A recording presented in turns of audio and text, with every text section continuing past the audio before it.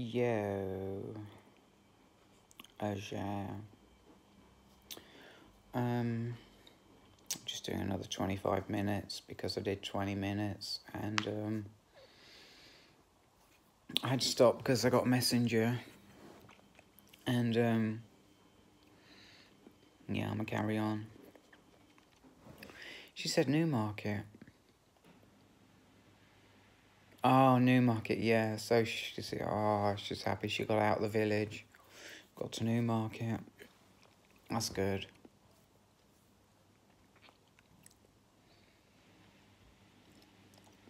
Yeah. Well, I've had a slice of bread to eat and a bit of soup, which is probably like the second half of my breakfast. At fucking, at 2, whatever it is, 2:32 or whatever. You know, I've got to relax. I can't not do.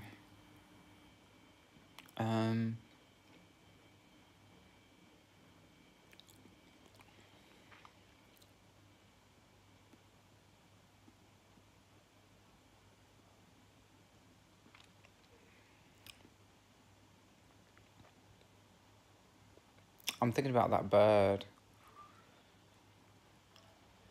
trying to entrap me. But now I know the trick. I know the trick they do. I've caught them out.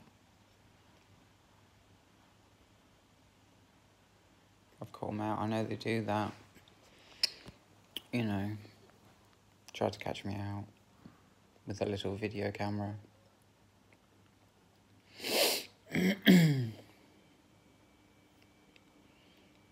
And she was explaining, she was explaining her shit to me, she was explaining how one of her officers had to go off to Wisbech or March or Wisbech or somewhere, and I can't remember his name. PC Thomas was like off out doing something. It's funny how they said he was on a job, like how robbers say they're on a job, you know what I mean? Or bank robbers, or, well, robbers is a robber. On a job. He said he was on a job. And she was saying, like, so much work and, like, there's nobody to do it. And it's supposed to be the end of austerity, apparently. The end of austerity. It's been 10 years, let's face it. It's been 10 years. They can stop squeezing the poor, taking away our libraries and our citizen advice centres and our police force, They can stop taking those things away. Because they don't cost that much. And people want them. If people want them, people vote, don't they? But the only choice they have with voting is which party to lead us. With voting, people would want the fucking libraries and shit open, but they would. They do. I fucking know they do. They want the libraries open. But, yeah.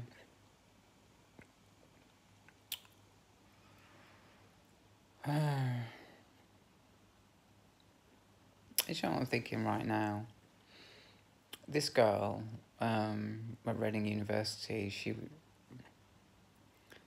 she said, I got so many people in me.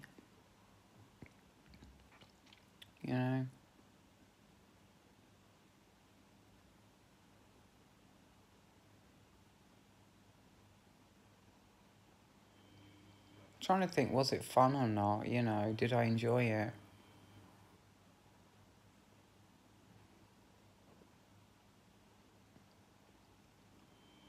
I remember when my mama left, I got this terrible feeling, this terrible feeling came over me, like, of abandonment and loneliness, it crushed me.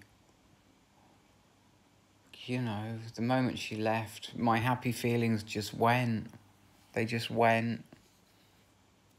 And I was all alone and just, it was horrible. You know, it was.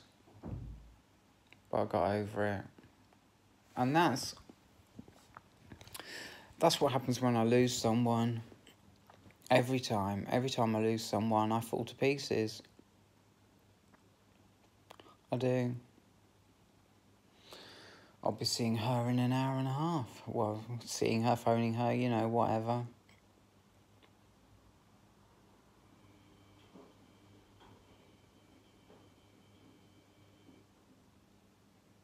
I'm not giving no more money away to, like, a certain demographic. I'm not. I'm done.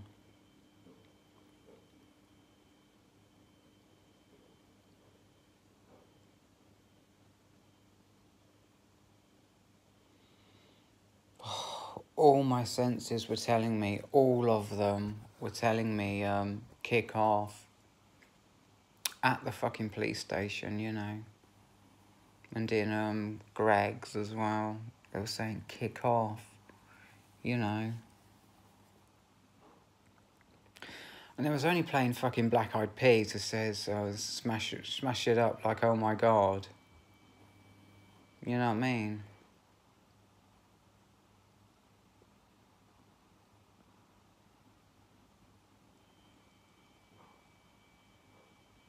Right in the wrong fucking place for me, you know what I mean?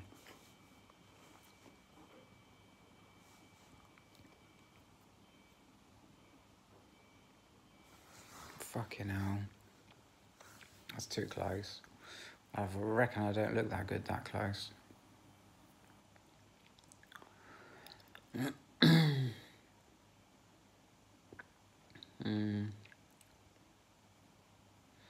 I noticed this stage where, like, nobody seemed attractive. Weird.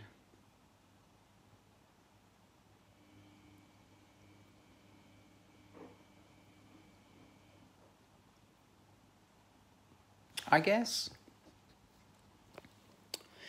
I'm kind of confused to the Bible because it doesn't say anywhere in it that thou shalt rest on a Sunday. It doesn't say that. It doesn't. Nowhere in there says that. Nowhere. So I can completely forget that, you know. What I was going to say was, yeah, but I won't go there. There's no need to rest on a Sunday.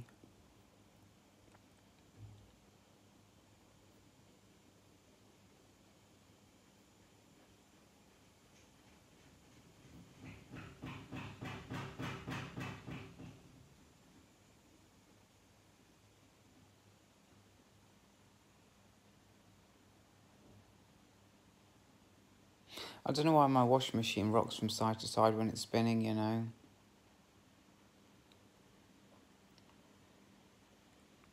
I don't know.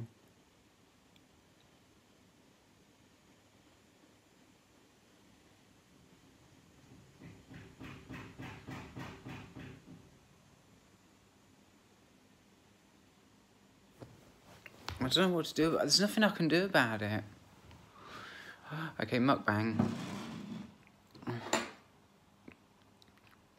I just eat my fucking soup.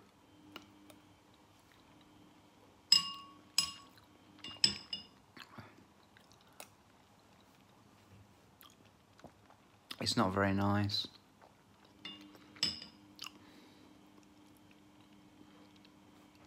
So, I don't know. Have some more.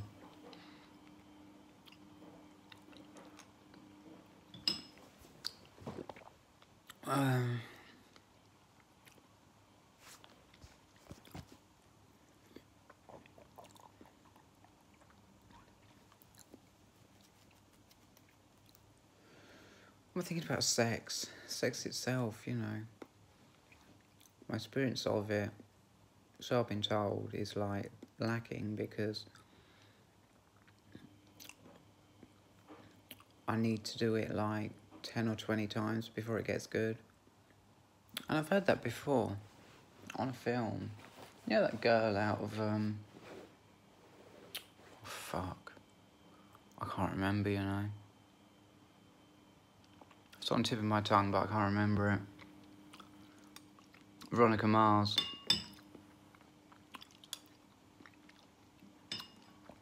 She was in this film, yeah. And she says, like, it gets good. You know, how was it? He says, it was alright. And he says, it gets good, it gets better. You know. If I do that whole can of soup, that'd be Parker.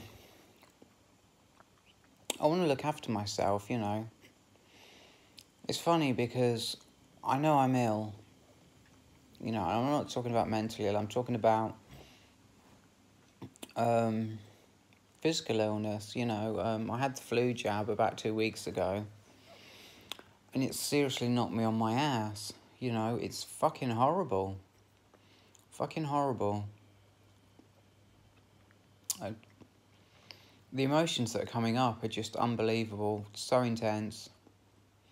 So intense, I just can't deal. You know, and when I get ill, my mental illness kicks in. I'm not schizoaffective, I'm schizophrenic, but I get the mania. When I'm ill, I get the mania. I had this infection from my leg, because it's all scar tissue, and before it healed up, massive fucking wound, really massive. Before it healed up, you know,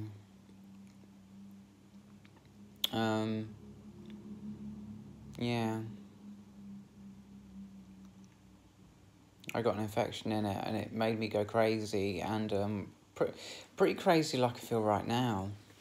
No, it wasn't that kind of energy. I mean, now it's okay. I can deal. And I'm so grateful that I didn't take a clonazepam. You know, I had it in my hand and I had a bottle of water, but I thought, right, now I've got it. I mean, I went and bought this bottle of water, yeah. I said to myself, now I've got this bottle of water. You know, I'm okay, I'm relaxed. If I need to take it, I've got water now to take it. You know, that relaxed me enough to, like, not need the actual tablet. Yeah.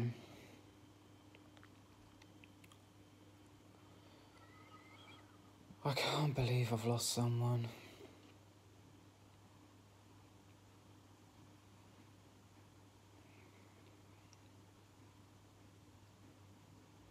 I can't believe it.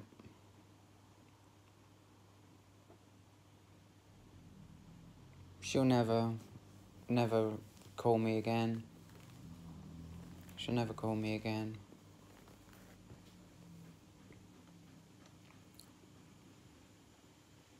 I've lost two people. Two people who really I never had, because I always had to stay away from them. You know, I had to stay away from them because they were using me. I could only see them sort of like every time I went over there to give them money, I'd stay for a few hours. Yeah.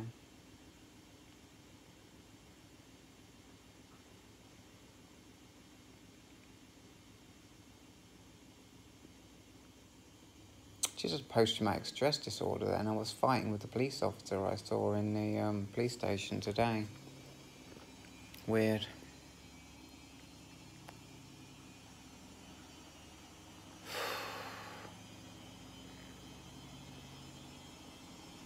I'm just thinking how my anger always comes out when I need it.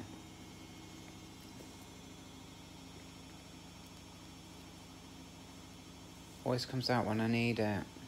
And I'm asking myself, what do I need it for? To get arrested and sent to the Cavell Centre?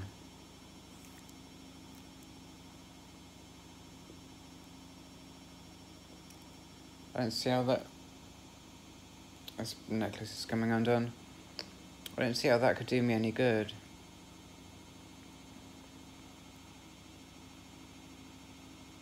You know?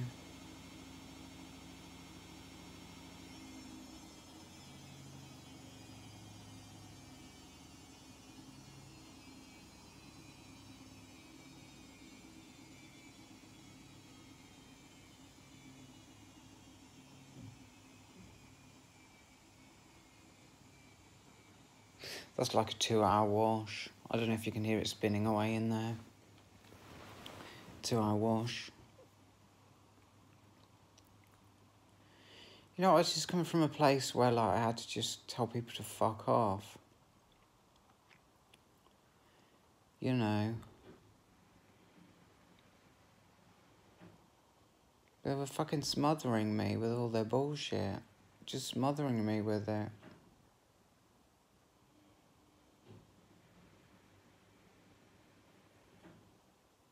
And I'm thinking about when I was told I was self-regulating. People will sort of discipline me. When I get out of hand, they will discipline me. You know, and I'm aware enough to know the difference between when someone's having a go at me and when someone thinks that, when someone says something real, you know, I know the difference.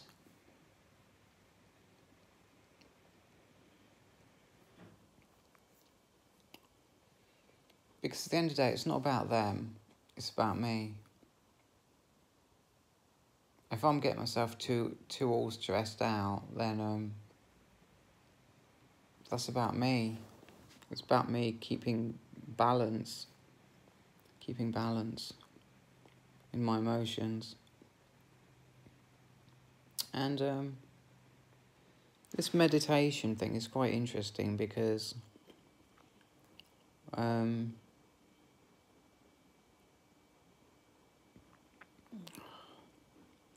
this meditation thing is quite interesting because of that, you know.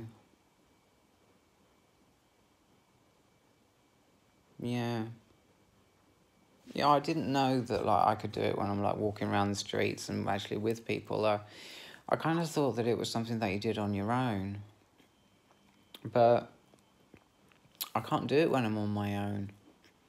I just can't.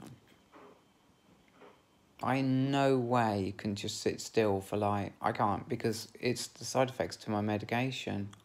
I just can't sit still and do nothing. I can't. And that's got to be like the biggest torture going, quite honestly. The biggest torture going. It's really, really sad that these medications, you probably can't even see me from that angle. These medications do that to people, you know. It's really sad. Because they kind of should never have given me it.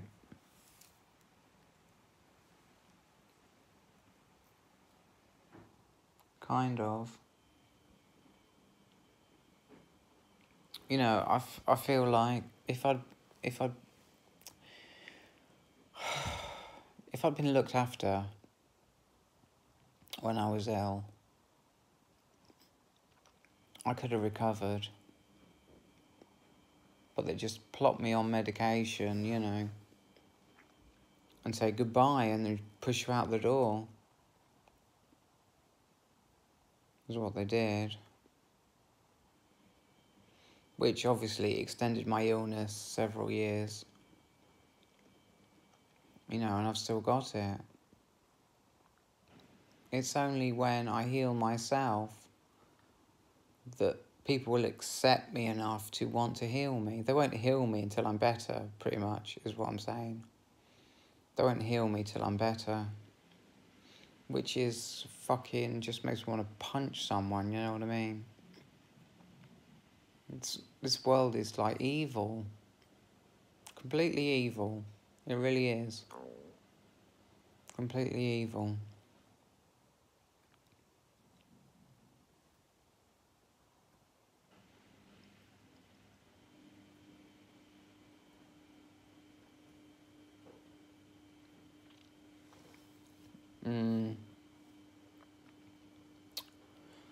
I feel like I felt when I was at uni, you know, psychotic. The nurse I was seeing was a bit of a tosspot, you know, facts. But she said I had psychotic depression. And for some reason they wanted to get me off risperidone and onto olanzapine, when olanzapine was a drug I couldn't tolerate. You know, they treated me like shit. They treated me, right, like I hadn't got a fucking mind. And they always do. That's always how they treat mentally ill people, like they haven't got a fucking mind. You know. They just weren't open enough to me to explain to them, look, I can't take this shit. It's too fucking rough on me. It was producing too much acetylcholine, and some antipsychotics do that for different people, and for different antipsychotics, they do it for different people. You know.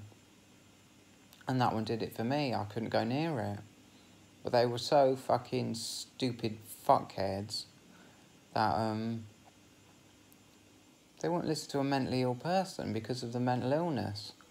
But listen, bitches, you're trying to heal the mental illness, so it'd best be listening to that mentally ill person, you know what I mean?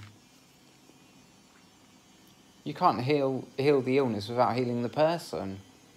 I think the two are separate things. Fuck the person, you know, and heal the illness. That's what they're doing. Fuck the person and heal the illness. But, like, we don't fucking give a shit about you, but we're going to heal you anyway, sort of thing.